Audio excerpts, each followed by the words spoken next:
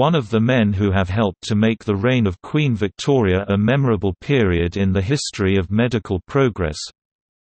Charles West (1816–1898) was a British physician, specialised in paediatrics and obstetrics, especially known as the founder of the first children's hospital in Great Britain, the Hospital for Sick Children in Great Ormond Street, London.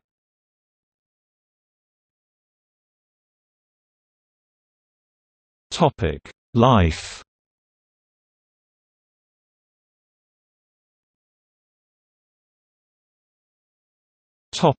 Early life and education. Charles West was born in London on 8 August 1816. His father was a Baptist lay preacher who in 1821 became a minister of a Baptist congregation in Buckinghamshire, where he also ran a school for young boys. Charles received his first education in his father's school. When he was 15, Charles West became an apprentice to a Mr. Gray, a general practitioner of Amersham who had also been an apothecary in a hospital. West has left it on record that the two things, which he learnt while with Mr. Gray, were to compound medicines, a knowledge which he afterwards found of great service when prescribing for children, and a familiar acquaintance with Shakespeare, which doubtless fostered, if it did not create, the literary taste afterwards so conspicuous in his writings. In 1833, he entered as a medical student at St Bartholomew's Hospital, where he remained 2 years with good results and some awards. When, in 1835, the theological opinions of his father prevented him to transfer to Oxford University, he decided to complete his medical education in continental Europe, so, he went to study in Bonn, then in Paris and finally in Berlin, where he earned his medical degree in September 1837. Then, between 1838 and 1839, he spent almost a year in Dublin working at the Rotunda Hospital and at the Meath Hospital, highly renowned at the time for the clinical glamour of Robert Graves and William Stokes.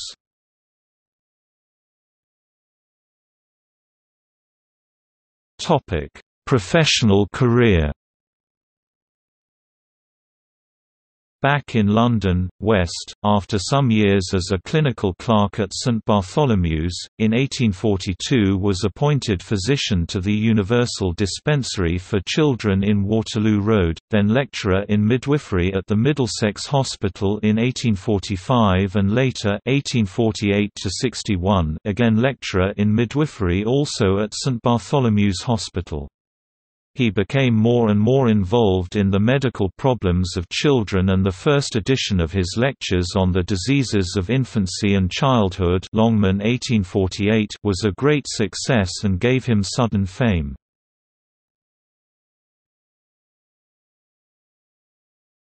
The Hospital for Sick Children. After some unfortunate attempts to transform the Waterloo Dispensary for Children into a hospital, he decided to start a fundraising campaign in order to establish in London a hospital specifically for children. Also due to his remarkable oratorical gifts, West's campaign had success and, in the spring of 1851, a little hospital with 10 beds was opened at 49 Great Ormond Street, in a house that had belonged to Richard Mead. In 1854, after 3 years of activity, Charles West, who was the first physician of the hospital, could describe the initial success of the structure. He also took advantage from this success to boost research funds in view of further enlargement. The Hospital for Sick Children, which was opened in the year 1851 in Great Ormond Street, Queen Square, was the first hospital for children ever established in this country. The poor now flock to it, sick children from all parts of London are brought to it.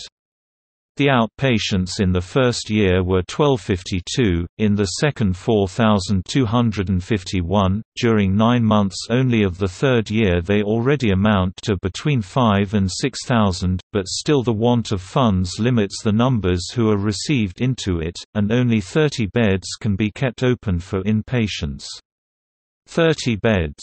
When more than 21,000 children die every year in this metropolis under 10 years of age, and when this mortality falls thrice as heavily on the poor as on the rich.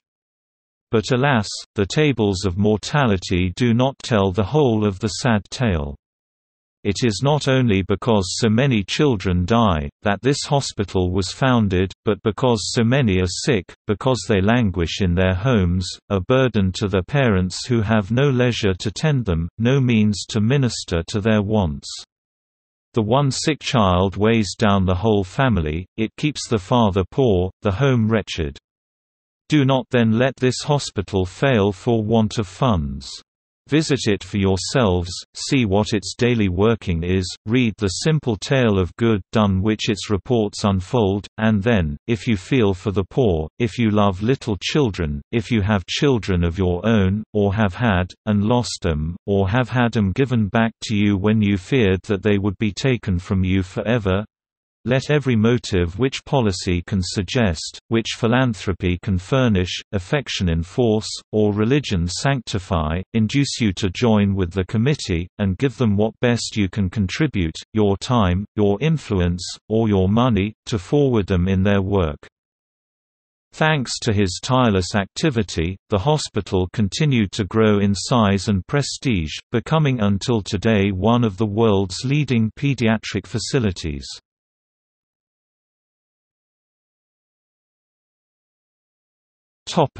Conversion to Catholicism and later life. In 1877, following a disagreement with the hospital's management committee, West's collaboration with Great Ormond Street Hospital came to an end.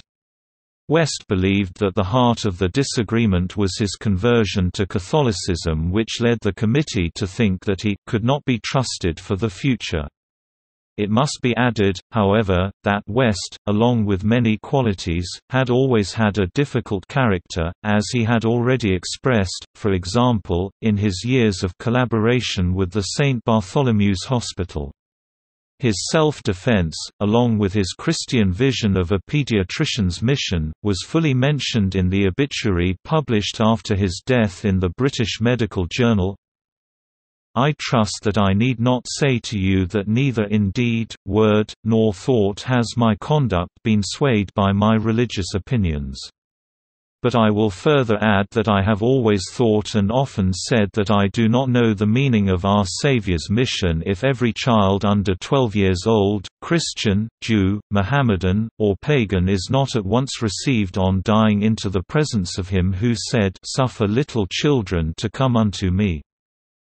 From 1880, he became more and more uncomfortable with London's climate and decided to practice in Nice during the winters. In 1891 a bad attack of neuralgia began to affect his health, even if he continued to devote himself to the profession and to sick children until shortly before his death, occurred in Paris on 19 March 1898. His last days were remembered by a friend of him, Dr. R. L. Bowles.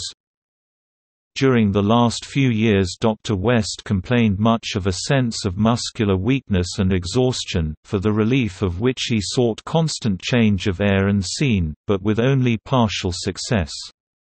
During the whole of this time his intellectual and mental powers, he assured me, were as quick and active as they ever were, and he was never so happy as when busily engaged writing or reading, or in dealing with matters of business. He could sit up the greater part of the night working in these ways without any sense of fatigue whatever. This winter he went to Nice as usual and enjoyed the early part of his stay, but later, not feeling well, he made his way homewards. In Paris he lost power in his lower extremities, and finally fell down when attempting to stand. After this he kept to his bed, but in a few days became gradually unconscious, and he died with continuous mucus stertor. He was buried at Chislehurst by his own request. The last few years of his life he suffered much from depression and from anxiety for the welfare of the Children's Hospital, a subject with which his mind was entirely occupied. Charles West married twice. From his first marriage he had a son and a daughter. He was buried in the cemetery of Chislehurst in the London Borough of Bromley.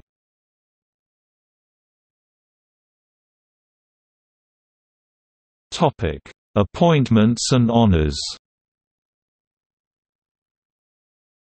Charles West became a member of the Royal College of Physicians in 1842, and a Fellow in 1848. In 1863 he became censor, and in 1870 senior censor of the college. About the same time he was elected a corresponding member of the Paris Académie de Médecine. He was president of the Royal Medical and Chirurgical Society in the years 1877–78, and examiner to the Universities of London and Cambridge, and to the College of Physicians. Some writings. Lectures on the Diseases of Infancy and Childhood, Longman, Brown, Green, and Longmans, London 1848, pp. 23 488. Subsequent Longmans enlarged and revised editions in 1852, 1854, 1859, 1865, 1874 and 1884. The Profession of Medicine, Its Study, and Practice, Its Duties, and Rewards, an address delivered at St. Bartholomew's Hospital on the opening of the medical session of 1850–51, Longman, Brown, Green, and Longmans, London 1850, pp. 32 new edition, Kegan Paul, Trench, Trubner, London 1896 How to Nurse Sick Children, intended especially as a help to the nurses at the Hospital for Sick Children, Longman and C., London 1854, pp. 79 2 ed., London 1860, pp. 95. Author's name was indicated only on this second edition. Lectures on the Diseases of Women, John Churchill, London 1856–1858, 2 volumes. Subsequent Churchill's enlarged and revised editions in 1858, 1864 and 1879 on some disorders of the nervous system in childhood, being the Lumleian Lectures delivered at the Royal College of Physicians of London in March 1871, Longmans, Green, London 1871, pp. 136. Harvey and His Times. The Harveyan Oration for 1874, Longmans, Green, London 1874, pp. 64 on hospital organisation, with special reference to the organisation of hospitals for children, Macmillan, London 1877, pp. IX 97 Address of Charles West, M.D., FRCP, President of the Royal Medical and Chirurgical Society of London, at the annual meeting, March 1, 1879 Adelaide, London 1879, pp. 24 A letter to Lord Aberdare, Chairman of the Managing Committee of the Hospital for Sick Children, Southern and Co., London 1887, pp. 32. Bibliography Anonymous, Obituary, Charles West, M.D., FRCP, founder of and sometime physician to the Hospital for Sick Children, Great Ormond Street, London, British Medical Journal, 2 April 1898, Volume 1 1944, pp. 921–923 fs. Besser, Notes on Dr. Charles West and His Grave in Chislehurst, Kent, Hist Med, 1975, Volume 6 3–4, pp. 47–50 Luca Borghi, When Human Touch Makes the Difference. The Legacy of Charles West (1816–1898), Pediatrics Pioneer, Medicina Historica, 2017, 1 13–8. Luca Borghi, Anna Marchetti, Introducing the Trained and Educated Gentlewoman into the Wards of a Children's Hospital. The Role of Charles West, M.D. 1816–1898 in the Rise of Pediatric Nursing, Medicina Historica, 2018, 2 63–74. Peter M. Dunn, Dr. Charles West (1816–98) of London and the Cold Syndrome, Archives of Disease in Childhood, 1991, 66–455–456. Kevin Telfer, The Remarkable Story of Great Ormond Street Hospital, Simon & Schuster, London 2007, pp. 208. John Walker Smith, Charles West, in W. F. Bynum and H. Bynum, eds. Dictionary of Medical Biography, Greenwood Press, Westport, London 2007, Volume 5, pp. 1297–8.